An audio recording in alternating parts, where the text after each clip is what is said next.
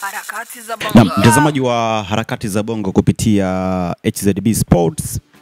Jana ulipigwa mchezo kati ya wekundu Msimbazi na UD Songo kutoka Msumbiji.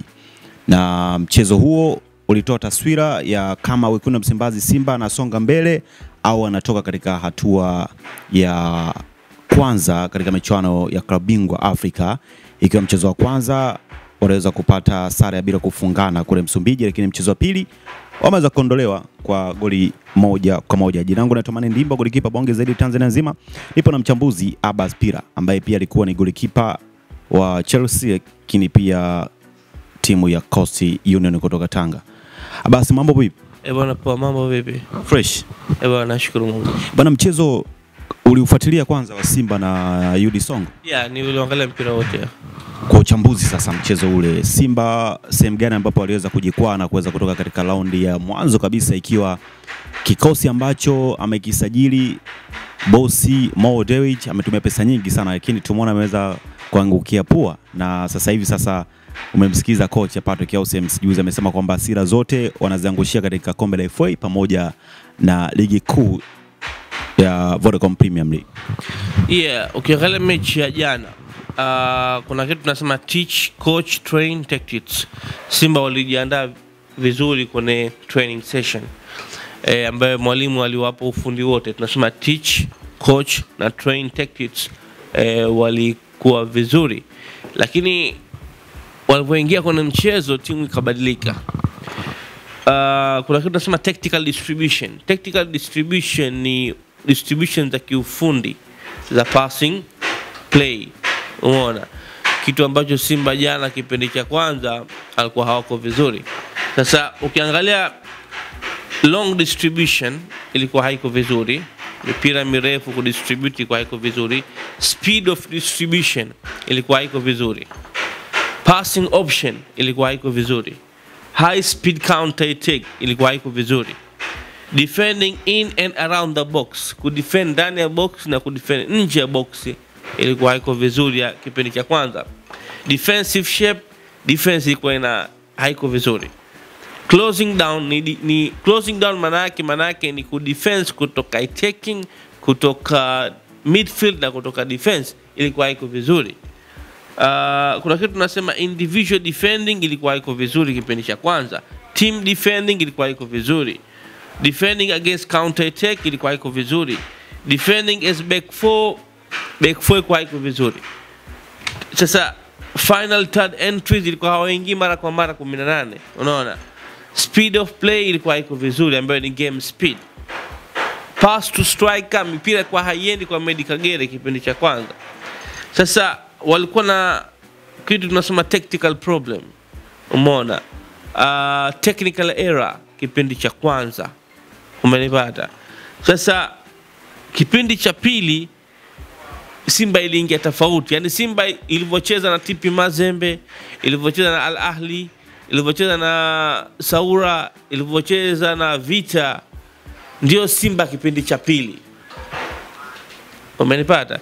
Sasa kipindi cha pili walivyoingia, game speed ilikuwa iko juu.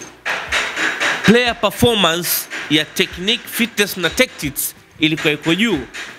Attacking plan ilikuwa iko juu. Finishing under pressure ilikuwa iko juu, kwa sababu ile penalty waliopata ilikuwa under pressure. Umeona? Sasa finishing under pressure ilikuwa iko juu. Team performance, passing performance, crossing passes, long distance shooters, walipiga shoot moja goalkeeper kaokoa. Umeona? Defending as a team, ball on wing, mipira kupeleka kwenye wings kipindi cha pili Simba walikuwa vizuri. Movement in midfield, tunasema movement in midfield control the game. Movement kwenye midfield ilikuwa iko vizuri, wali control game. Umeona movement yao ilikuwa nzuri kwenye midfield. Counter pressure, hiyo ndio kitu kikubwa kipindi cha pili. Counter pressure, wali pressure sana back four ya UD Songo. Umeona? counter pressure ilikuwa vizuri, long passing performance ilikuwa vizuri, dribbling performance ilikuwa vizuri, midfield attack ilikuwa vizuri, individual speed ilikuwa vizuri kipindi cha pili, individual and team play ilikuwa vizuri, overlap play ilikuwa vizuri, attacking tactical play ilikuwa vizuri, team pressing ilikuwa vizuri, discipline passing and movement kipindi cha pili ndio ilikuwa nzuri sana. Discipline passing and movement ilikuwa nzuri kipindi cha pili. Sasa kama Simba walichelewa kuingia kwenye mchezo, umeona ile game speed, team passing, tactical play, passing and movement, crossing and finishing, power shooting, yote ilikuwa kipindi cha pili. Sasa ukiangalia mwalimu wa UD Songo alizungumza, kama tuliangalia Simba kipindi mechi ya kwanza, umeona tukaona baadhi ya sehemu hawako vizuri, kwa maana tactical instruction ya mwalimu ndio iliwasaidia UD Songo, umeona. Kuna kitu tunasema shooting decision making skills, dakika ya pili au ya tatu wale jamaa walikosa goli la wazi. Shooting decision making skills, maamuzi ya kupiga shuti walikuwa wako vizuri sana, power shooting yao ilikuwa wako vizuri sana, unaona. Na kuna kitu tunasema passing decision making accuracy, pasi zao walikuwa wanaonana sana, umeona. Maamuzi ya pasi walikuwa wako vizuri, na pattern of play in attack, zile pattern zao za attacking plan, attacking position, attacking movement, attacking play, attacking tactics, walikuwa wako vizuri hao jamaa. Pattern of play in counter attack walikuwa wako vizuri. Physical performance walikuwa wako vizuri. Striker movement walikuwa vizuri, yule captain wao. Striker movement, striker tactics, striker play, striker combination play, umeona. Striker movement alikuwa yuko vizuri sana. Midfield organization walikuwa wako vizuri. Winger combination play walikuwa wako vizuri. Tactical na technical performance walikuwa wako vizuri. Fitness, confidence, technique, defending high balls walikuwa wako vizuri hao jamaa UD Songo. Sasa tatizo la Simba, walichelewa kuingia kwenye mchezo. Simba ilicheza kipindi cha pili peke yake, umenipata. Kama wangecheza kipindi cha pili kipindi cha kwanza, basi ule mchezo ungemalizika mapema, umenipata. Sasa walikuwa na tactical problem sana kipindi cha kwanza, dakika 45 kuwa na tactical problem, dakika nyingi sana hizo, umeona. Sasa ukishakuwa na tactical problem kwa maana una technical error, ukishakuwa na technical error kwa maana una passing error, umeona. Sasa hayo ndio ukiangalia Simba walipotea, kwa sababu walichelewa kuingia kwenye mchezo. Ukija kuangalia nafasi ya Simba, tunaona mtu kama Aishi Manula alikuwa majeruhi, lakini pia akaja kuchukua nafasi ya kwanza. Benoka Kolanya amefanya vizuri sana katika michezo iliyopita na klabu yake mpya ya Simba. Lakini pia nafasi ya Deo Kanda ambaye pia ametokea katika klabu ya TP Mazembe, ambaye alisajiliwa kuja kuonesha makubwa, tunaona ameweza kucheza katika kikosi cha Simba. Sasa nataka unichambulie kuhusiana na swala zima la Aishi Manula. Alikuwa na stahili kutoka tu katika majeruhi kudaka nafasi ya kwanza akimtoa Benoka Kolanya, lakini pia nafasi ya Shibobo katika mchezo wa UD Songo. Kwa upande wa jana, performance yake ilikuwa iko vipi? Hakuwa uwanjani, au tunasema kama mtu akiamka vibaya mchezaji afanye vizuri katika mchezo? Unajua ndio maana kama UD Songo kuna kitu tunasema physical performance. Shibobo alizidiwa kwenye physical performance ya wale jamaa, na alizidiwa kwenye midfield organization, umeona. Na so tactical instruction ya mwalimu ilikuwa kuna kitu kama spot on, yani walimuelewa mwalimu vizuri UD Songo kwenye tactical instruction, umenipata. Na ukiangalia pia wale jamaa, kitu kikubwa ilikuwa ile tunasema improve team play. Wali improve sana, kwa sababu mechi ya kwanza ukiangalia walikosa magoli mengi, wale zaidi goli 4 walikosa. Sasa improve team play, wali improve sana. Na hata ukiangalia pressing tactics yao ilikuwa iko vizuri, walikuwa na press kiufundi, umenipata.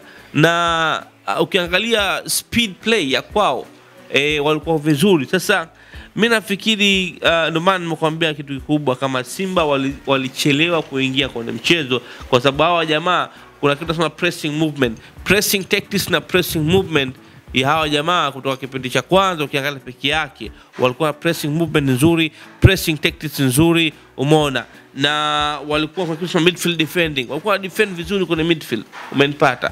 Sasa mimi nafikiri ndio maana kuna kitu nimekutajia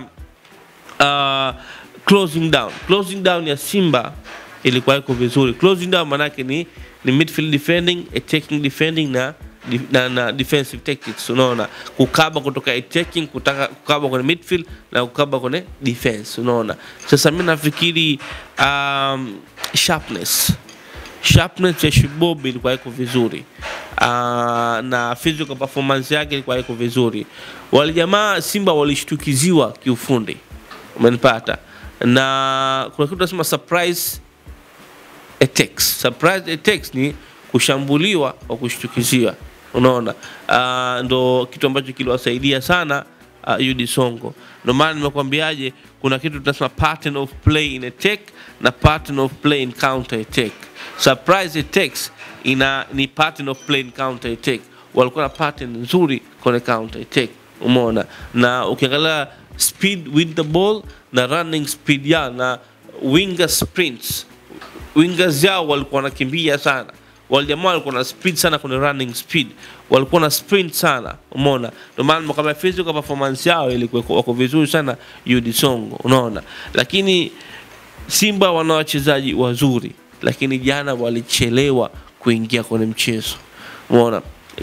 Usiseme Shibob ni mchezaji ambaye sio mzuri, ni uongo, umeona. Ndio maana nimekwambia Simba iliyocheza kipindi cha pili ndio Simba iliyomfunga Al Ahli, iliyomfunga Vita, iliyomfunga Saura, iliyomfunga TP Mazembe. Umeona kama ile speed ya game, speed na team passing na tactical play na attacking plan na attacking attitude. Tatizo la kipindi cha kwanza, attacking attitude ilikuwa iko chini sana ya Simba. Attacking attitude ya second half ilikuwa iko high sana. Kama walikuwa wamechukua tactical problem for 45 minutes, kuwa na technical problem for 45 minutes, kuwa na passing error for 45 minutes, ni makosa makubwa sana, umeona. Wale jamaa waliomaliza Simba 45 minutes walipata ile goli, wakapata nguvu, wakapata psychological confidence, wakapata attacking confidence, wakapata passing confidence, wakapata defending confidence kipindi cha pili, umenipata. Sasa wakabaki siku zote kama una mechi ngumu, dakika 10 za mwanzo utakuwa upata at least magoli 2 mpaka 3, nafasi nzuri.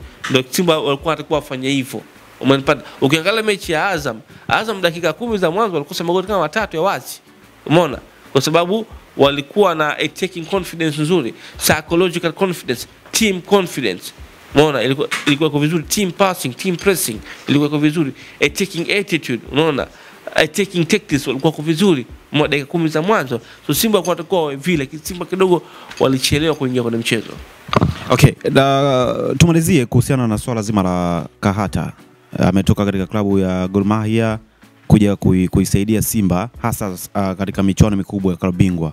Lakini pia watu kama kina Fraga da Silva wa Brazil wamekuja pia kuisaidia Simba.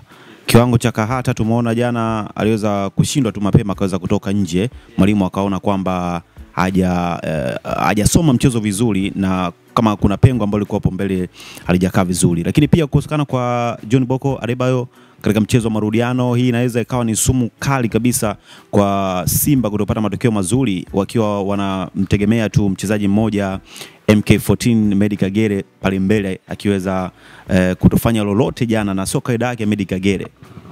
Yeah, ndio maana nimekwambia nafasi ya Oku inaonekana, nafasi ya John Boko inaonekana, umenipata. Na wale jamaa kuna kitu tunasema read play, waliwasoma. Unajua kwenye mpira unatakiwa kwanza uwe na read play, alafu ndo uwe na tactical instruction pande wa mwalimu, umeona. So kwa mwalimu coaching performance yake ilikuwa vizuri, na tactical instruction ya mwalimu ilikuwa iko vizuri, umenipata, kitu ambacho iliwakill Simba, umeona.